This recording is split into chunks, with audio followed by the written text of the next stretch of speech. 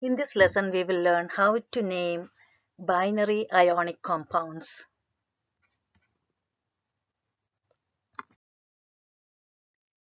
We are using International Union of Pure and Applied Chemistry rule, which is IUPAC. Okay, so it's a systematic way of naming all chemical compound. Okay, so let's say for naming ionic compound, we should know the charge on each ion. As you know, ionic compound means it contains ions. As we discussed in the previous chapter, there are two types of ions, anion and cation. Metals form cation and non-metals form anion. So when these two ions combine, it form ionic compound. Okay. So in order to name them, and we should know how to find the oxidation number or the charge on each ion. Depends on the charge. We have to know how, we have to learn how to name these compounds. So let us see what are oxidation numbers for each element. For example, if we take sodium and chlorine, sodium form a positive ion called sodium ion and chlorine form a negative ion which is called chloride ion. Let me get my pointer. Here we go. So this is chloride ion, this is sodium ion. We already discussed in the previous chapter. Okay, so the oxidation number for sodium is 1, or I can say +1. For chloride ion is -1. So that means it is forming 1-to-1 ratio. So it will cancel each other, +1 and -1 will cancel each other, and we will write the formula NaCl, and we will name the compound sodium chloride. Okay. Similarly, calcium has a charge of +2, and chlorine will have a charge of -1. So to neutralize each calcium, say for example, let me show you here. For calcium, it formed 2 positive, and each calcium has, you can see, 2 positive charge here.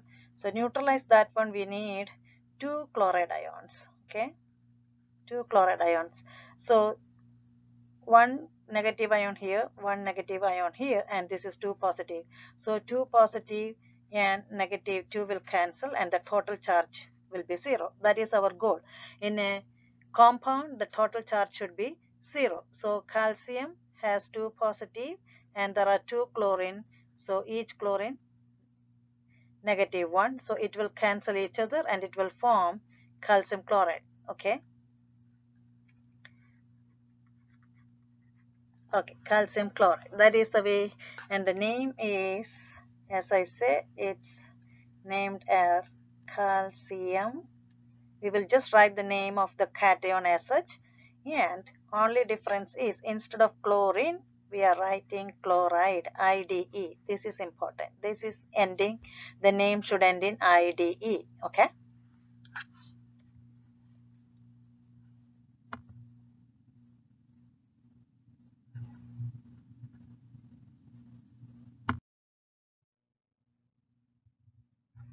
Okay, so now let us see how to determine the charge on each ion. As I said, calcium is 2, sodium is 1, and all.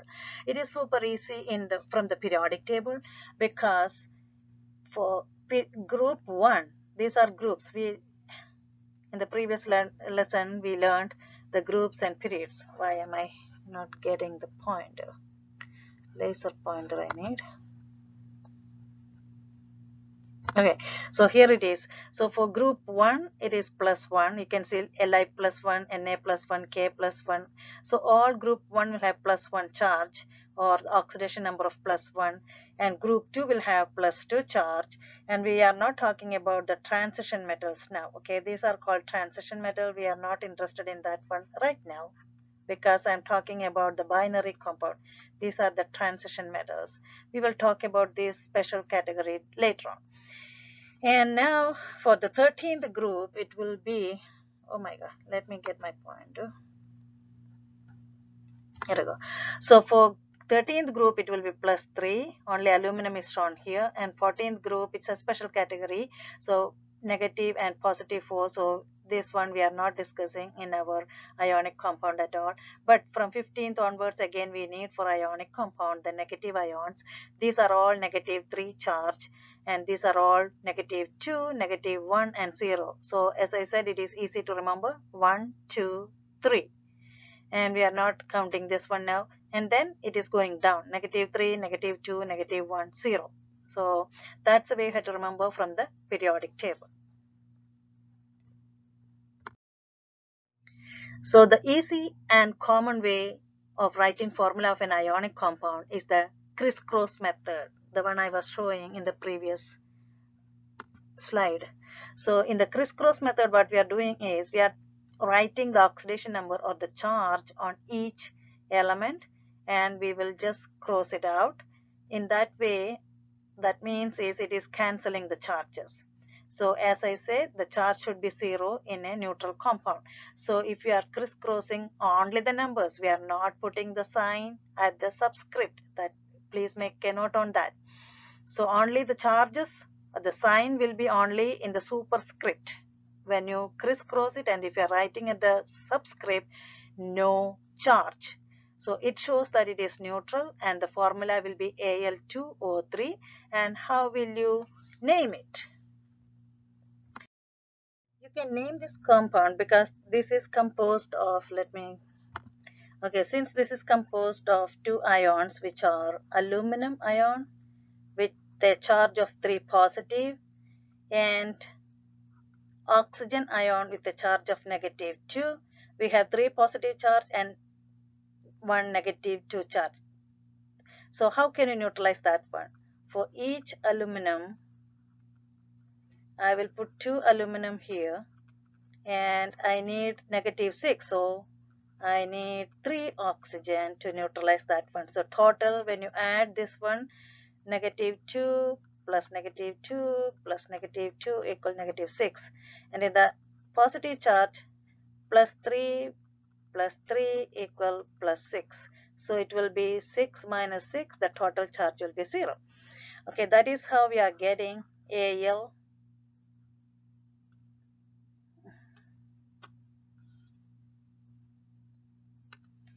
Al2O3. Okay, so how will you name it? Al we will name as such. We will name it as aluminum. No difference with the element name and the ion name here. And what we will do here, oxygen, we will change it as oxide. IDEND. So it is, you can read it as aluminum oxide. Okay.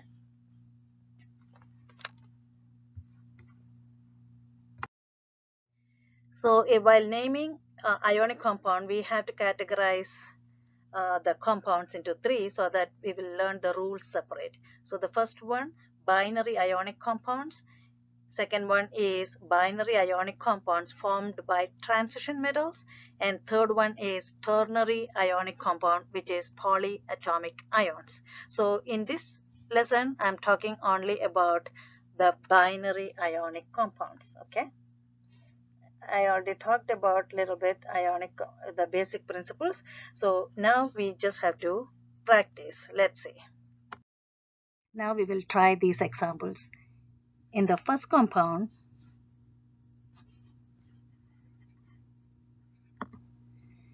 the ions are from magnesium metal and oxygen non-metal. Magnesium is in the second group, therefore we will have an ionic charge of +2. And oxygen is from the 16th group, so we will have an ionic charge of -2. Therefore the ions charges, since it is same and opposite in sign, it will cancel each other. So we can take this one off, take this one off, and even we don't have to crisscross here, and we just have to write them together. So the formula is going to be MgO, and the name, it will be magnesium, and the name of oxygen we will end in IDE, magnesium oxide. Okay, so now the next example is lithium and sulfur. For lithium we have to write, since it is in the first group, Li+1, and sulfur is in the 16th group, so -2. So when you crisscross it, now they are not going to cancel each other.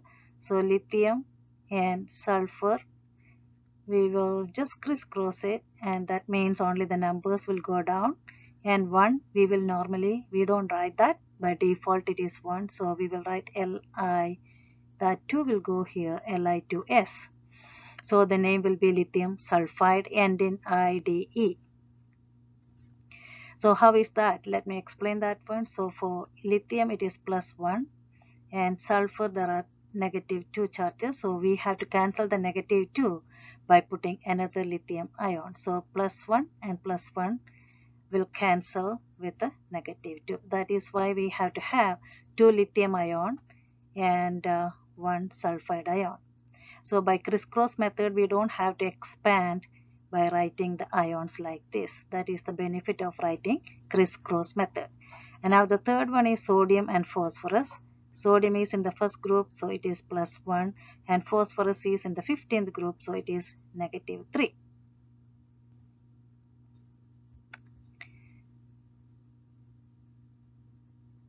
So when you crisscross it, Na+1, P -3, the 3 will go here, 1 we will not normally write.